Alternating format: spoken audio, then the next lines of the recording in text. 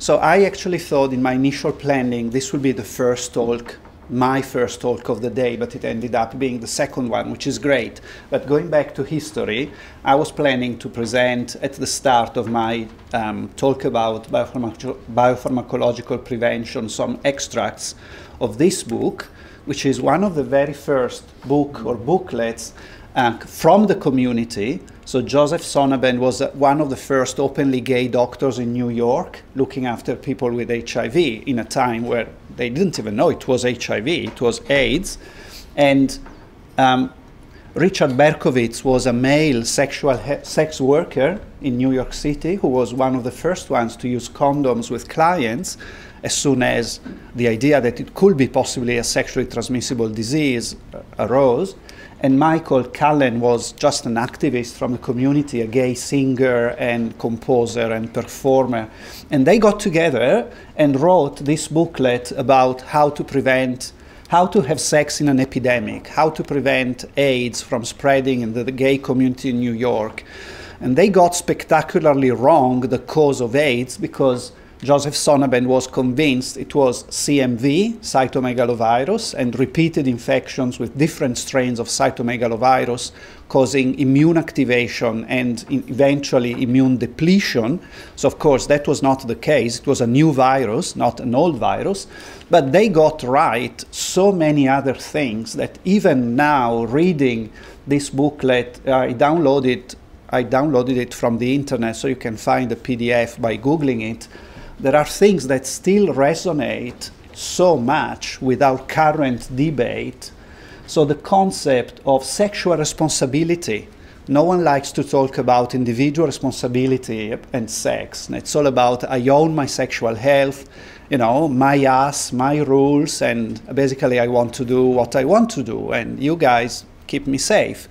But they were talking about sexual responsibility and how looking after your own sexual health, you are going to look after the sexual health of your partner and of the wider community. And this is really a concept that resonates among some PrEP users as well, and that as a community we really need to continue embracing. So when you are deciding what sexual acts will take place, you must not only ask, will this pose a health risk to me, but also, will this pose a health risk to my partner? Staying in control, they become a bit too didactic here probably, and you know, but things like this one, you know, have we modified the belief that we could dance our way to liberation into the belief that we could somehow fuck our way there?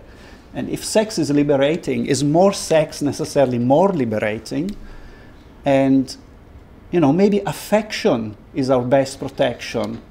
Men loving men was the basis of gay male liberation, but we have now created cultural and I would say commercial institutions like sex on site venues and apps in which love or even affection can be totally avoided. It's just about sticking something in a hole, you know, in some cases. Hard questions for hard times, but whatever happened to our great gay imagination? And, you know, not all gay men are well educated and well off. Barriers to access. Now, we are still debating about that today. What the community must do is to make available vital information about how diseases are transmitted so that each of us can make informed decisions about our lives. And they conclude saying, what's over isn't sex, just sex without responsibility. Like, this is amazing. And it was, even before it was understood that HIV was actually the cause of AIDS. Anyway, back to today, you can still die of undiagnosed HIV in New Zealand, unfortunately. So I don't know if you're all familiar with Tonya history. Positive women got in touch with the family and they were happy to use Tonya case as a way to reach out and invite people to think about HIV and test about HIV, even people not belonging to the classical risk categories. So Tonya died of pneumocystis in Auckland City Hospital ICU in 2014, not in 1981. She saw a number of healthcare professionals for unexplained health problems for 2 years. And then eventually a respiratory physician thought she was anxious and sent her to a physiotherapist to be taught how to breathe again because she was too anxious to breathe properly. And the reality was she couldn't breathe because her lungs were full of pneumocystis. So it was the chest physio who said, "You're sick, you need to go to the hospital," and sent her to the hospital in an ambulance. And 4 days after admission, she was finally tested for HIV, and she did not belong to a risk group, and she died. Okay, and we heard yesterday at the HIV forum that another woman was diagnosed late and died of AIDS recently. So think about HIV, think about testing, even people who don't belong to the classical risk categories. Because diagnosing someone with HIV will speed up access to antiretrovirals and achieving the undetectable status. So as you can see from this data from Melbourne Sexual Health Clinics, in 2007-2009, the time from infection to suppression was 49 months. Now, not only this is bad for you, for your own health, but of course, this is also bad from a public health perspective, because if you're around 49 months from infection to virus suppression, you can infect a number of other people in the meantime. Whereas in 2015, 2016, that came down to 9.6 months, which is still too much and should really be no more than 3 months if all high-risk people are tested every 3 months, started on antiretrovirals immediately afterwards, and achieve promptly virus suppression. That should be even less than that. But this is an impressive improvement and benefit, and we really need to work towards that. So condom and rising STIs, most of that has been already said by Peter. So the condom fatigue, the trivialization of HIV. You know, we also, friends and brothers and sisters, gay and other risk population dying of AIDS in our days. The young gay people haven't. So, you know, they have never seen someone sick from HIV or in hospital or dying. So HIV is just one of those things that you can catch with sex, but then you take a tablet and you're all right. That's the trivialization of HIV. Internet dating and geolocalizing apps, which make sex here and now urgent, even, not just possible, but urgent, because otherwise you miss out and someone else will pick up that hot guy you're looking the profile of on Grindr. And if you don't have a condom, well, too bad. You know, the urgency of sex takes priority. The new STIs, the antibiotic-resistant STIs, porn, that's another big issue. Most young people learn about sex watching porn on their cell phones, you know. And unfortunately, I would say most, but much of the internet porn doesn't involve condoms. So the bareback porn has, again, normalized and trivialized condomless sex, and that's reflecting on how people approach for the first time sex without a condom, because that's how it is on the internet. And then chemsex, so the sex under the influence of drugs, particularly methamphetamine, but not only. And there are some challenges with condom use that Peter has partly mentioned. Negotiating condom use can be difficult where there is a power imbalance. So any of these couples will be, you know, with a power imbalance, female versus male, bottom versus top, younger versus older, poor versus rich, selling sex versus buying sex, ethnic minority versus white. Negotiating condom use in any of those situations can be particularly difficult.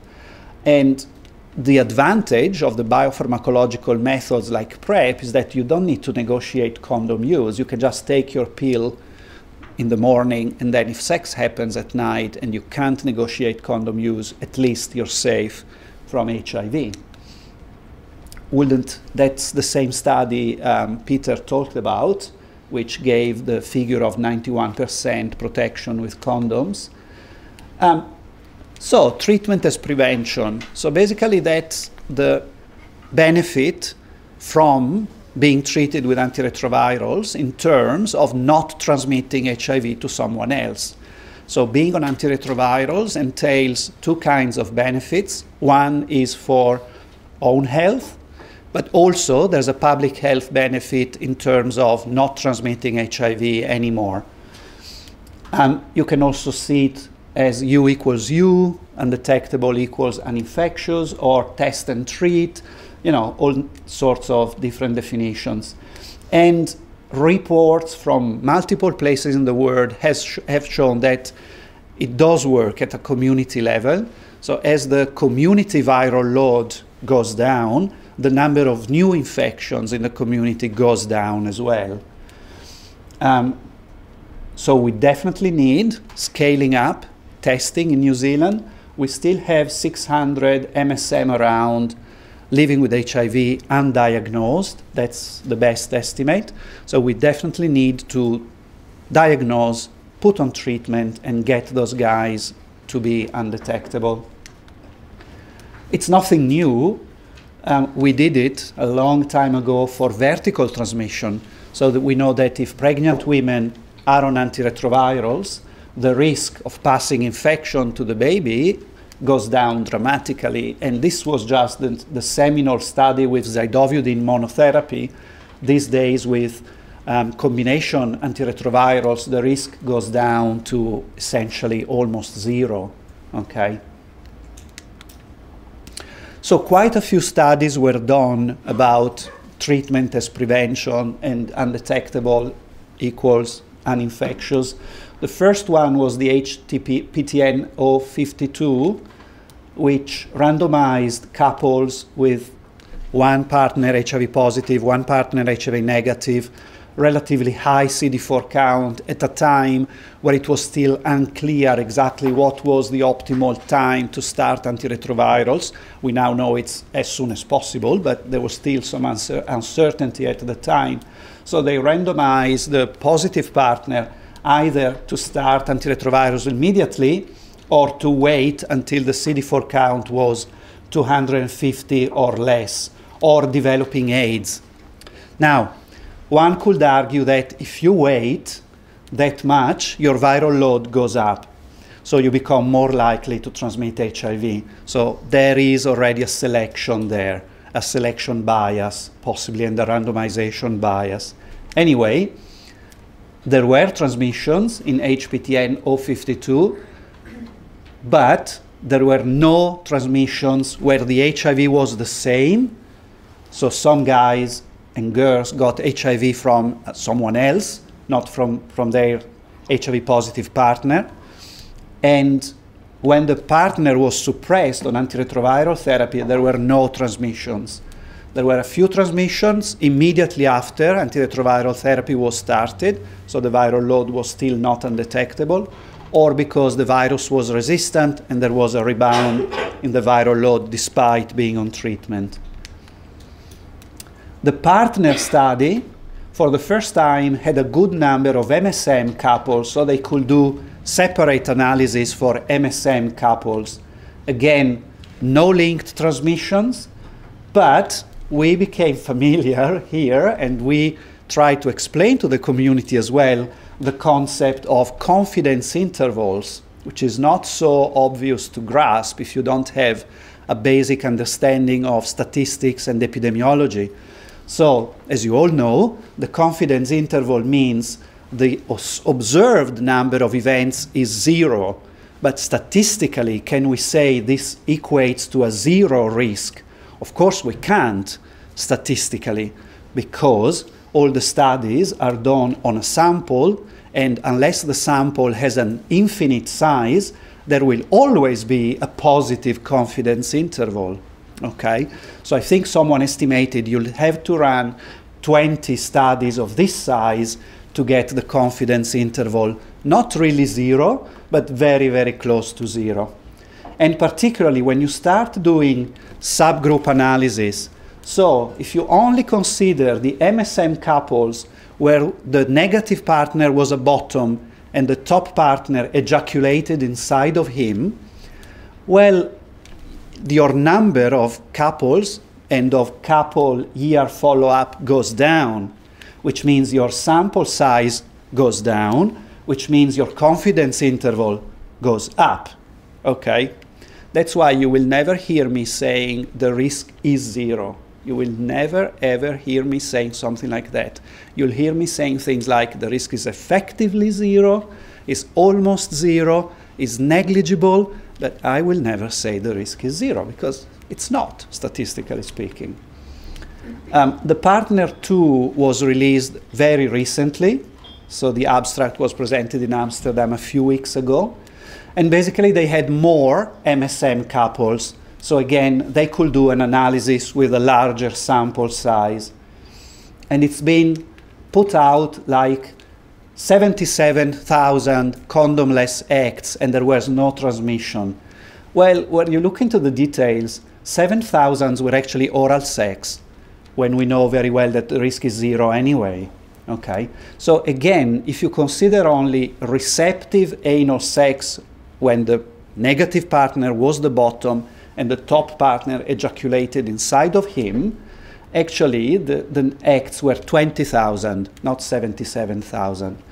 The number of observed events is still 0, but of course the couple year follow-up goes down, and the confidence interval, this enemy of ours now, goes up. So that means we still cannot say it's statistically 0, okay? And the other study that was published online in July was the opposites attract, which was a study enrolling only MSM couples in Australia, Brazil, and Thailand.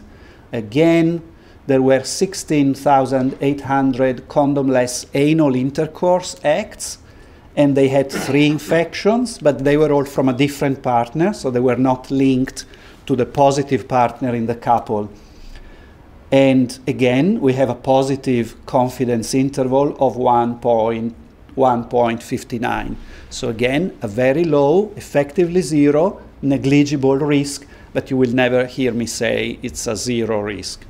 Also, what do these studies all have in common? They're all studies done on stable, serodiscordant couples. Do they apply to the world of casual partners in casual sex, app, internet dating, sex on site venue driven? You can argue no, they don't. Because in a stable couple, you are reasonably sure of what your positive partner is doing. You're reasonably sure they take their medications. You go with them maybe at the visits with their physician. You know their viral load results. In the casual sex arena, you rely on what your casual partners tells you. I'm positive, undetectable. Good on you. But still, I would like to use a condom because it's the first time we meet. Having sex is the gay equivalent of shaking hands sometimes. So, you know, I want to know you a bit more before I can actually trust you're really positive, undetectable. Okay? Sorry, Massimo, can I just ask the flip side of that, if you are HIV positive guy, undetectable, you know you're taking your meds every day, you can be pretty damn certain you're not going to transmit to somebody else. Yes. So the official statement I like most, it's the one by Anthony Fauci, who said the risk is effectively 0 for HIV positive people taking their medicines as prescribed, who have reached undetectable status and maintained undetectable status for at least 6 months.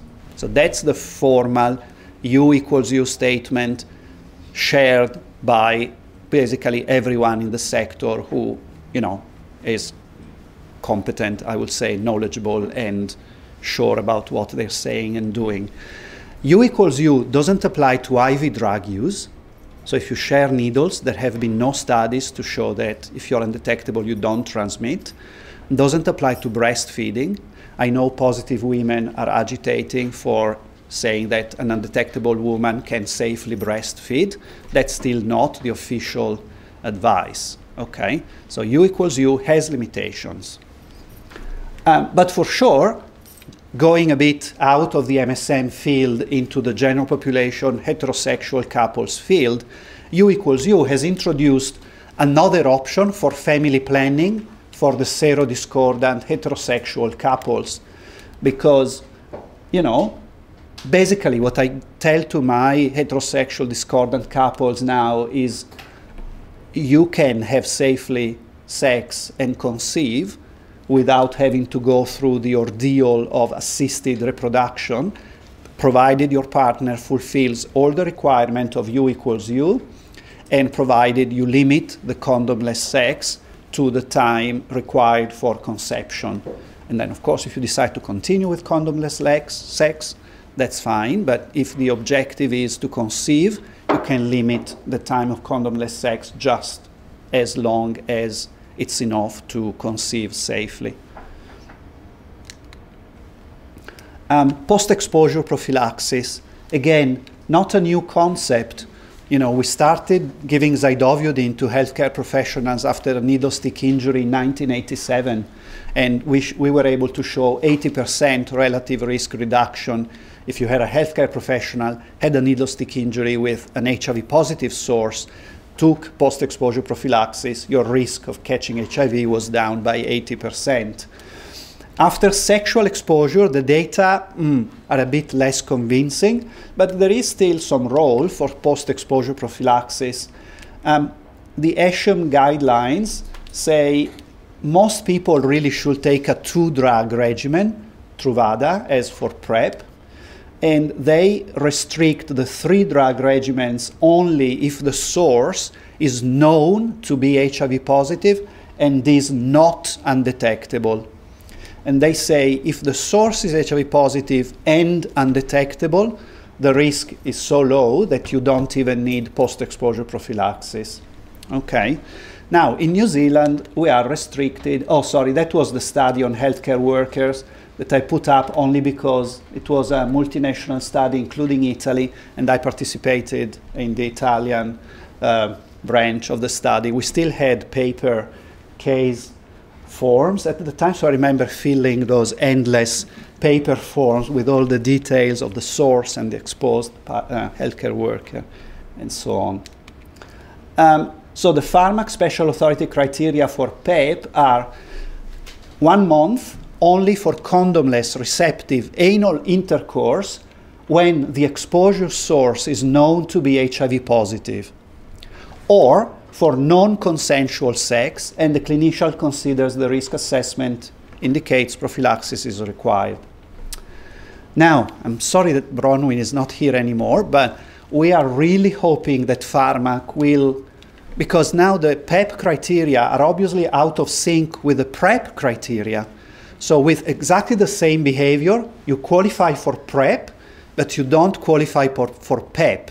Having said that, as most people will need PEP with 2 drugs, you can just apply for PrEP and use the first month as a PEP, if it makes sense. Or, if someone was under the influence of drugs and alcohol, you can say it was not consensual sex, so you apply for PEP. Maybe Bronwyn doesn't need to know that. I mean, obviously these criteria were thought having in mind a stable serodiscordant couple in the day when the positive partner was not undetectable, that were normally using a condom, and there was a condom accident, like a breakage or something. So you knew your partner was positive, and you had post-exposure prophylaxis. The previous medical director used to, when I confessed to doing things against the rules, would say that you, as a clinician, you have to take into account the best needs of your patients. So, the problem with that is in the area of dating apps, as I told you before, people don't know the names anymore, don't know the phone numbers. All they've got is a nickname on Grindr, and maybe the day after the profile is deleted, so they don't have the nickname anymore. So how can you actually do the contact tracing and make sure the source was HIV positive or HIV negative, it's essentially impossible. Okay. We've got people from Queenstown here, I believe, from the list of participants. I got the most hilarious email on Monday by Brendan, ID physician in Dunedin, saying, moaning about the huge numbers of people asking for post-exposure prophylaxis after the gay ski week. And the fact that Southern DHB, for some reason, has decided to centralize all the antiretrovirals in the Dunedin Hospital pharmacy. So they had to courier Truvada from Dunedin to Queenstown. So I replied saying, can you tell me exactly how many for my own curiosity? And it was 3. And then I replied, well, I think Queenstown needs something to be in place all year round, not just for the gay ski week. Just think about all the the backpackers and people on working holiday visas and huge numbers of young people in Queenstown at any given moment in time. You know, you really need them. I'm glad that there are some GPs and other people here from Queenstown. So I advised Brendan to get in touch with Edward Coughlin in Christchurch and to figure out, you know, a gay-friendly GP practice in Queenstown who will be very happy to stock, and a friendly pharmacy which will be very happy to stock some Truvada, and you guys liaising with Edward and Brendan in Dunedin to get the approvals and get sorted the guys in Queenstown without dramas.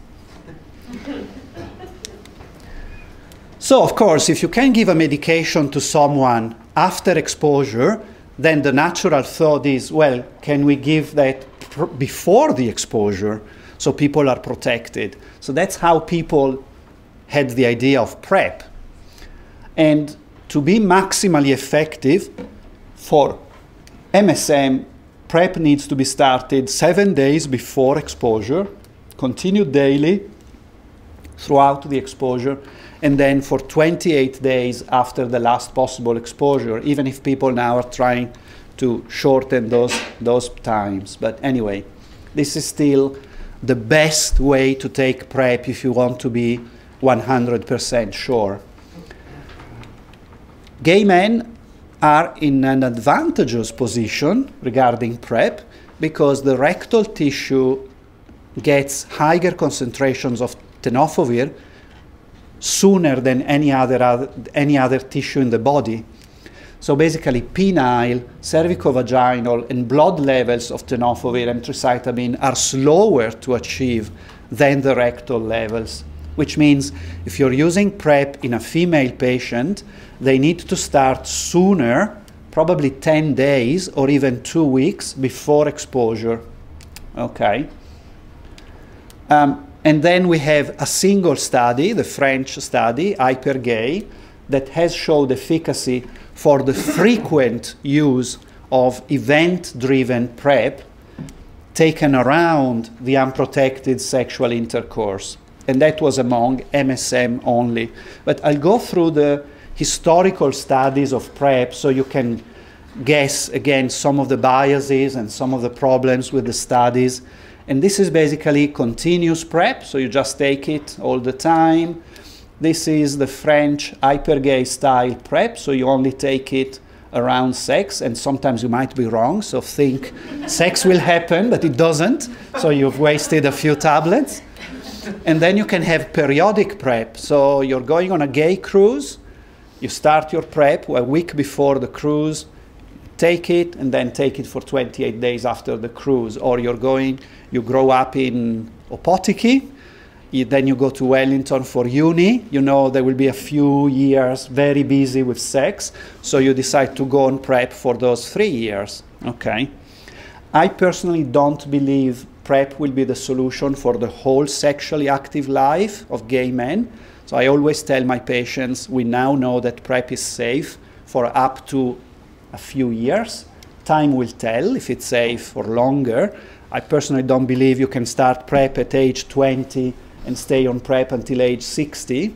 So, you know, there will be periods of time probably, which is a bit like women do with contraception. So no woman stays on the same contraception method for her whole active sexual life. She might start with condoms or with a depot injection, and then goes to the pill, and then goes to the IUD, and then finally husband gets a vasectomy and there's no problem anymore. Okay, so there will be a mix of different options during the active sexual life of gay men, in my opinion.